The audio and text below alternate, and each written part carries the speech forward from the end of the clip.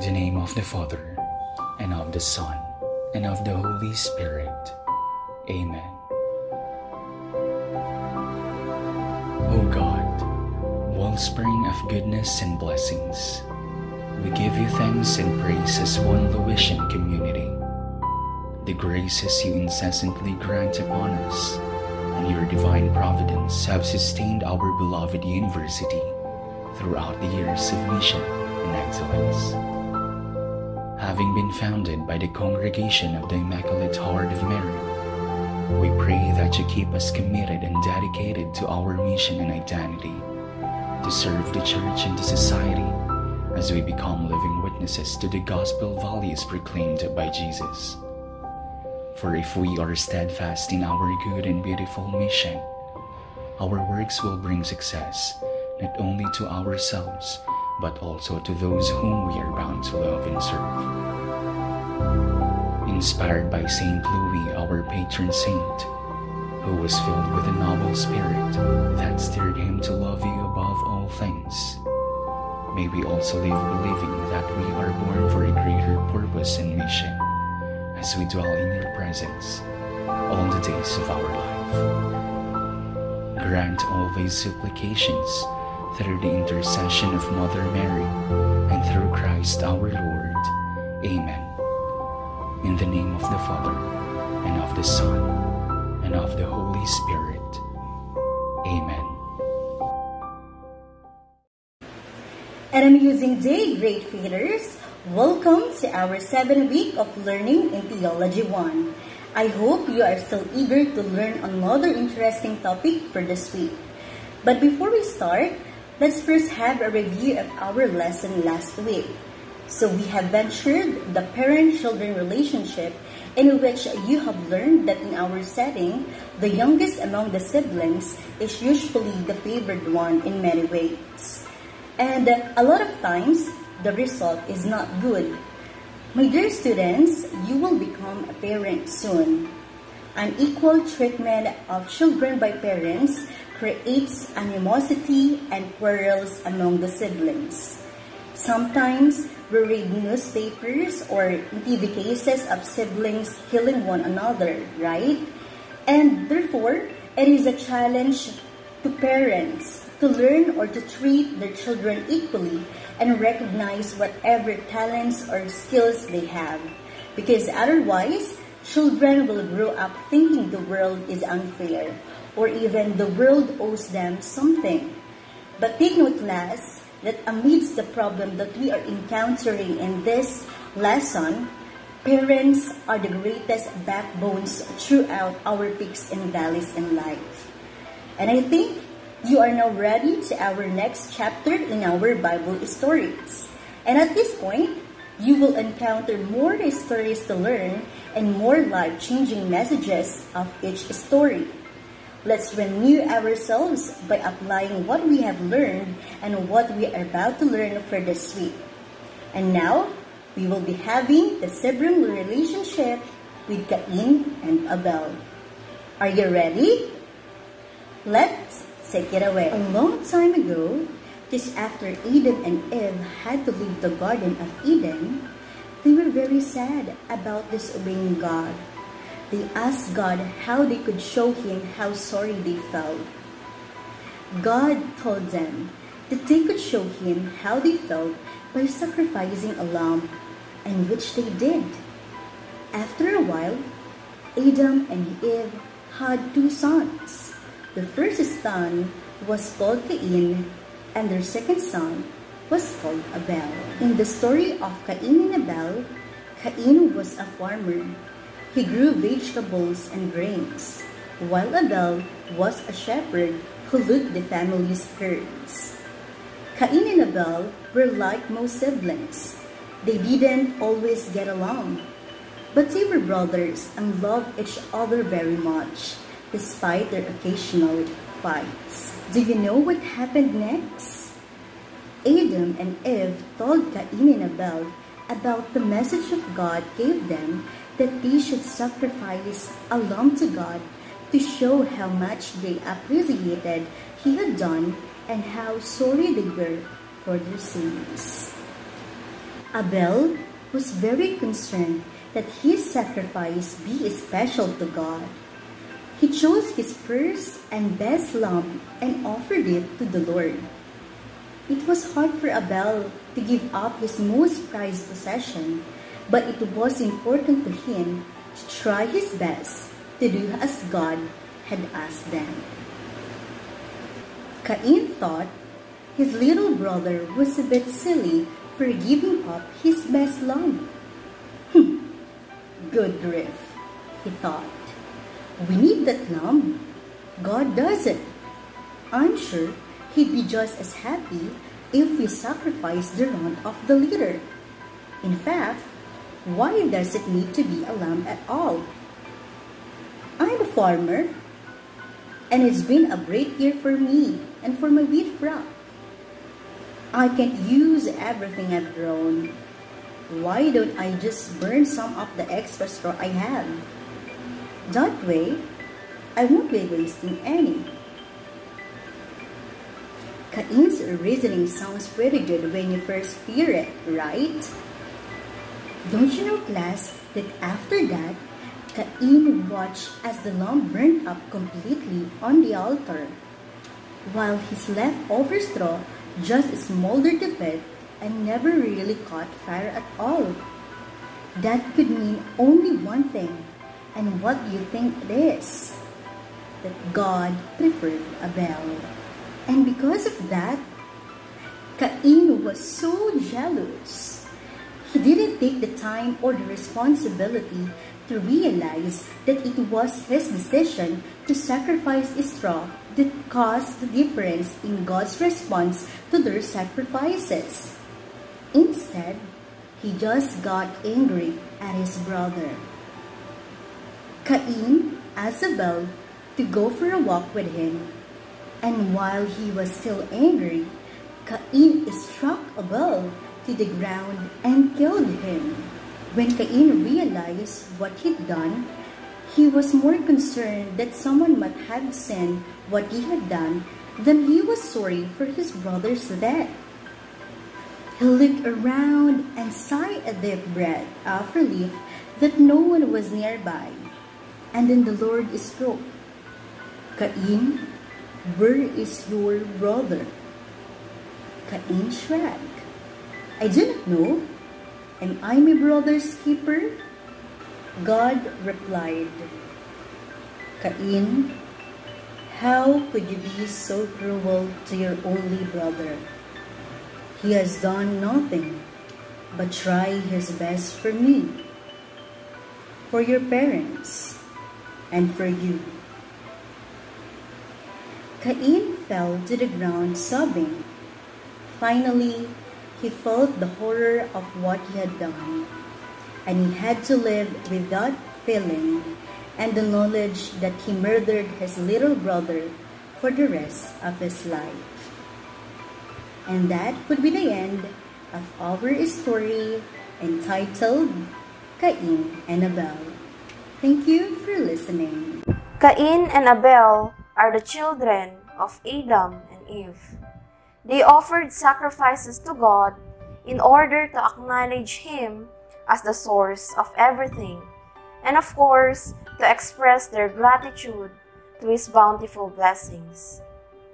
Realizing that God favored Abel's offering more than his own, Cain became jealous.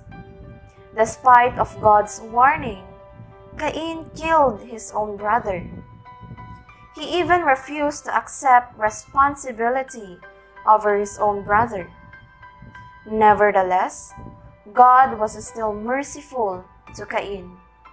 Yet, he has to suffer the consequences of his own decisions and action. In a family with many children, more often than not, there are those who are favored by parents for some reasons. Maybe that son or daughter is obedient and respectful. Maybe he or she is doing very well in school. Or maybe he or she does most of the household chores at home. The rest of the siblings might feel insecure so that when the parents are not around, the favored one might encounter confrontation from the other siblings.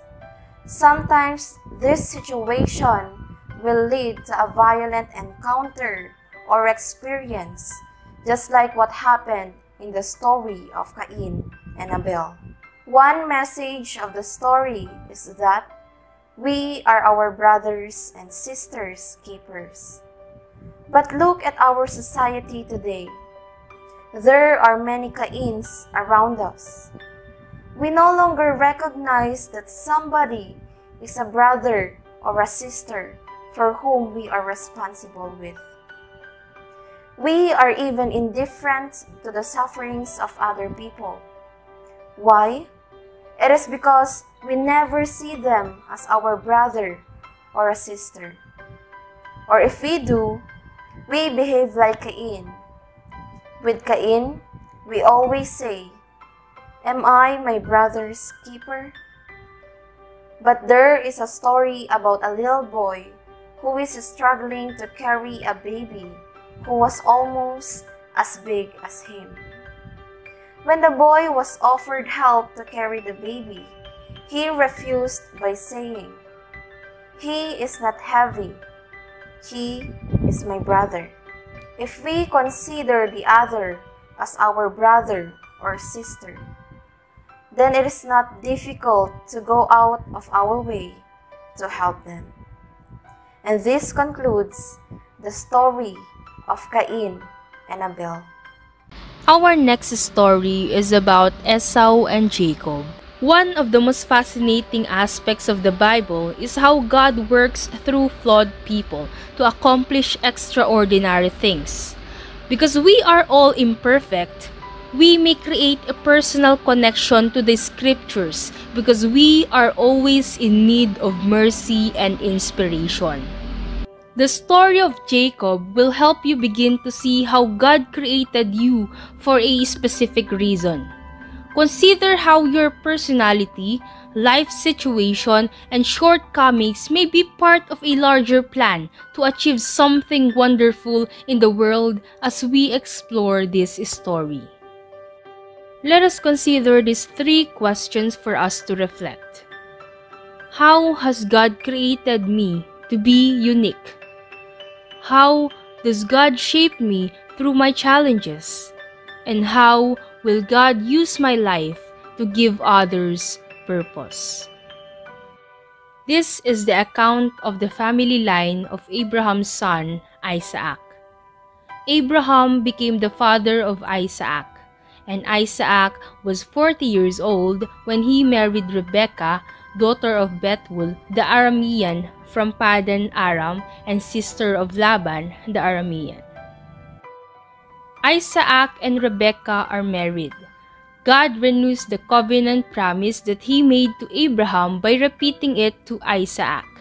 It will be through Isaac that God would create His mighty nation that would bless the world. However, like Sarah, Rebekah is also barren, and she and Isaac struggle with infertility for almost 20 years. Isaac prayed to the Lord on behalf of his wife, because she was childless. He answers Isaac's cry for help. The Lord answered his prayer, and his wife Rebekah became pregnant. But think about this. If only one line is going to carry the promised blessing from God, what happens in the case of twins? Well, before either twin is even born, God tells Rebekah which one He will bless. The babies jostled each other within her, and she said, "Why is this happening to me?" So she went to inquire of the Lord. The Lord said to her, "2 nations are in your womb, and 2 peoples from within you will be separated. One people will be stronger than the other, and the older will serve the younger. He will bless the weaker and the younger one." In the ancient world, the firstborn gets the father's inheritance and the blessing. So, the rest of the story shows how God would work through human events to make good on His promise. When the time came for her to give birth, there were twin boys in her womb. The first to come out was red, and his whole body was like a hairy garment, so they named him Esau. After this, his brother came out with his hand grasping Esau's heel, so he was named Jacob. Isaac was 60 years old when Rebekah gave birth to them. According to the Bible, they struggled together in Rebekah's womb, foreshadowing their troubled relationship. The boys grew up, and Esau became a skillful hunter, a man of the open country, while Jacob was content to stay at home among the tents. Isaac, who had a taste for wild game, loved Esau, but Rebekah loved Jacob. Jacob was different from his twin brother. In contrast to Esau, who was a talented hunter and his father's favorite, Jacob was a plain man dwelling in tents, and was the favorite of his mother. The Hebrew word for plain is the same word that is translated as perfect, upright, and undefiled in other parts of the Bible. As a result, the term plain alludes to Jacob's character as a godly man. Jacob receives God's greatest honor and blessing. Once when Jacob was cooking some stew, Esau came in from the open country, famished. He said to Jacob, "Quick, let me have some of that red stew. I'm famished." Jacob replied, "First, sell me your birthright." "Look, I am about to die," Esau said. "What good is a birthright to me?" But Jacob said, "Swear to me first." So he swore an oath to him, selling his birthright to Jacob. This birthright was a link in the line of inheritance that would eventually lead to the arrival of the promised Messiah. To exchange something of large, significant, or fundamental value for a financial gain that turns out to be of little, trivial, or no value yet seems enticing or valuable at first glance. Then Jacob gave Esau some bread and some lentil stew. He ate and drank, and then got up and left. So Esau despised his birthright. Esau could not have been on the verge of death from missing one supper, but he did demonstrate how worthless the birthright was to him. When Isaac was old and his eyes were so weak that he could no longer see, he called for Esau, his older son, and said to him, "My son, here I am," he answered. Isaac said, "I am now an old man and don't know the day of my death. Now then, get your equipment, your quiver and bow, and go out to the open country to hunt some wild game for me. Prepare me the kind of tasty food I like, and bring it to me to eat, so that I may give you my blessing before I die." Now Rebekah was listening as Isaac spoke to his son Esau. When Esau left for the open country to hunt game and bring it back, Rebekah said to her son Jacob, "Look, I overheard your father say to your brother Esau, 'Bring me some game and prepare me some tasty food to eat, so that I may give you my blessing in the presence of the Lord before I die. Go out to the flock and bring me 2 choice young goats, so I can prepare some tasty food for your father just the way he likes it. Then take it to your father to eat, so that he may give you his blessing before he dies.'" Jacob said to Rebekah his mother, "But mother, Esau is a hairy man, while I have a smooth skin. What if my father touches me? I would appear to be tricking him and would bring down a curse on myself rather than a blessing." His mother said to him, "My son, let the curse fall on me. Just do what I say. Go and get them for me." So he went and got them and brought them to his mother, and she prepared some tasty food just the way his father liked it. Then Rebekah took the best clothes of Esau, her older son, which she had in the house, and put them on her younger son, Jacob. She also covered his hands and the smooth part of his neck with goat skins. Then she handed to her son Jacob the tasty food and the bread she had made. He went to his father and said, "My father." "Yes, my son," he answered. "Who is it?" Jacob said to his father, "I am Esau, your firstborn. I have done as you told me. Please sit up and eat some of my game, so that you may give me your blessing." Isaac asked his son, "How did you find it so quickly, my son?" "The Lord your God gave me success," he replied. Then Isaac said to Jacob, "Come near so I can touch you, my son, to know whether you really are my son Esau or not." Jacob went close to his father Isaac, who touched him and said, "The voice is the voice of Jacob, but the hands are the hands of Esau." He did not recognize him, for his hands were hairy like those of his brother Esau. So he proceeded to bless him. "Are you really my son Esau?" he asked. "I am," he replied. Then he said, "My son, bring me some of your game to eat, so that I may give you my blessing."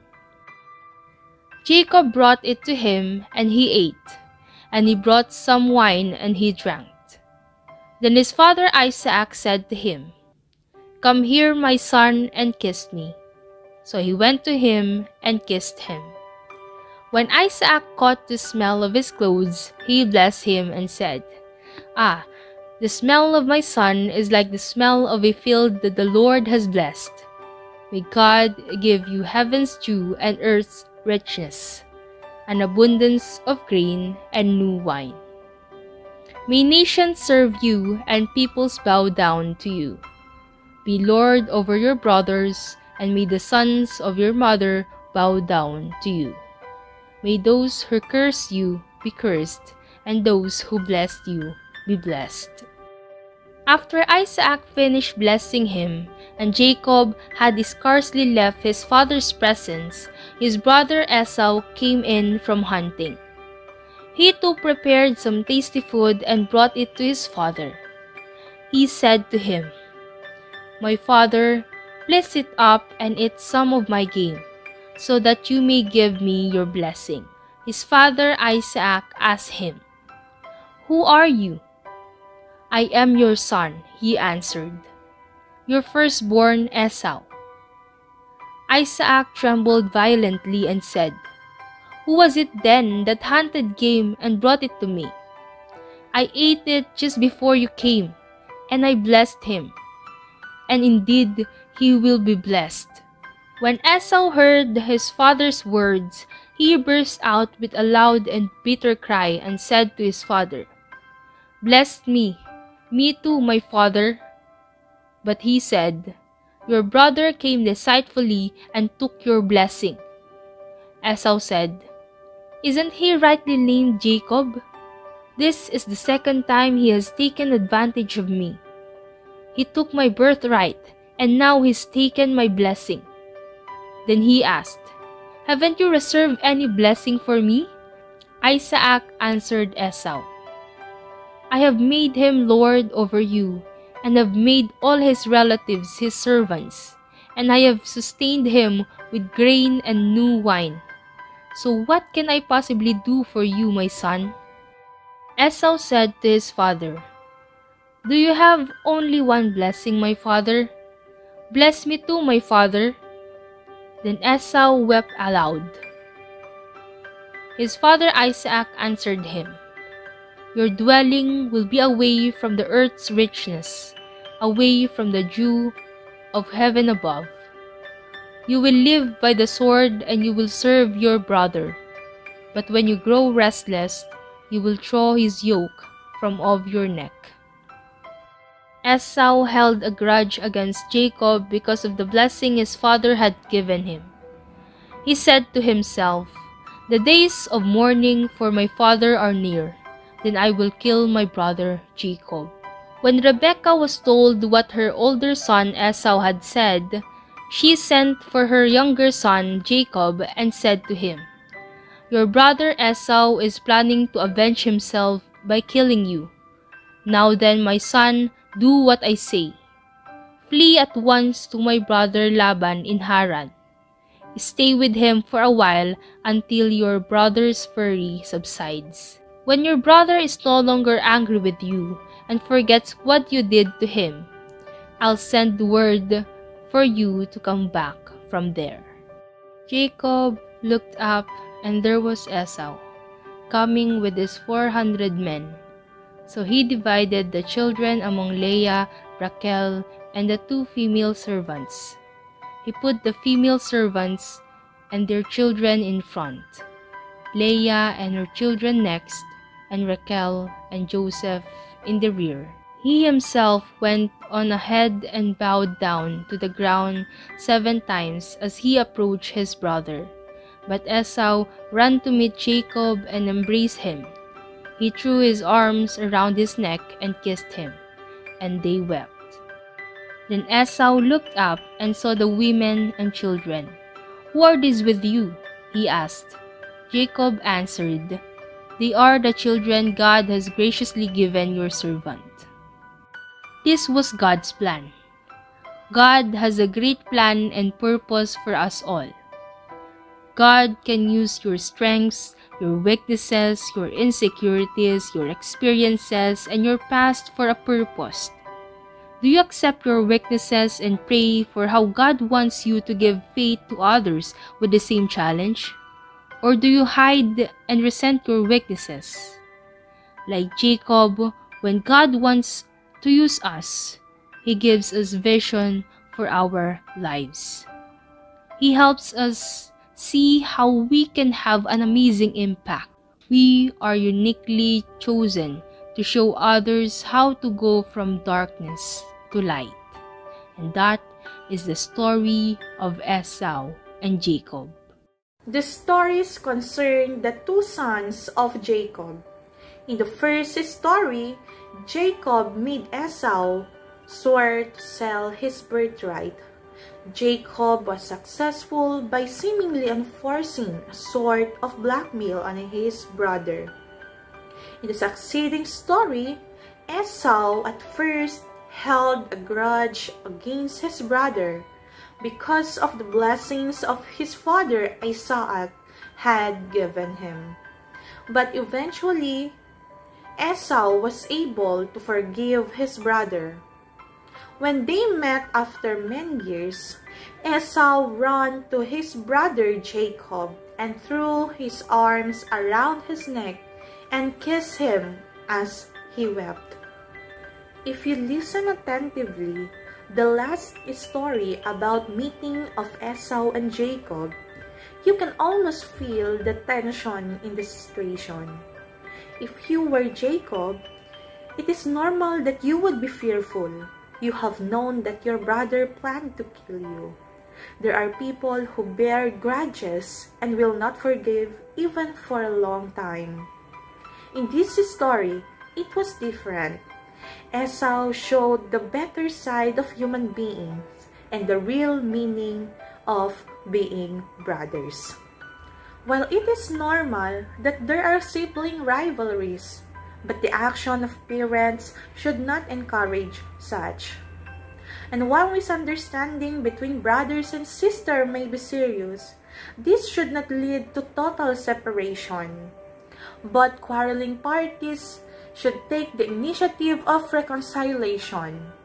The action of Jacob and Esau to meet each other points to this initiative.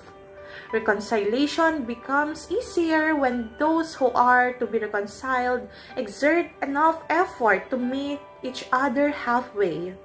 In our Filipino culture and situation, we sometimes hear people say, kung sino ang aalis, ay siyang kusang babalik. Dear students, we would like to inform you that this will be our last teleconference and video lecture for midterms. We express our sincerest gratitude to all of you who actively listened and participated in all of our session. We always hope that you acquired something significant in our discussion and may apply them in your daily encounter with other people and of course with God. To formally end this, may we now have our closing prayer. In the name of the Father, and of the Son, and of the Holy Spirit. Amen. Dear Lord, we thank you for the gift of our family. We ask forgiveness for the conflicts and misunderstanding that we have. Help us to see Jesus in every member of our family. Bless our family and strengthen our relationship with one another. Fill us with your love and care so that there will be peace and unity among us. We ask this through Christ our Lord. Amen. In the name of the Father, and of the Son, and of the Holy Spirit. Amen.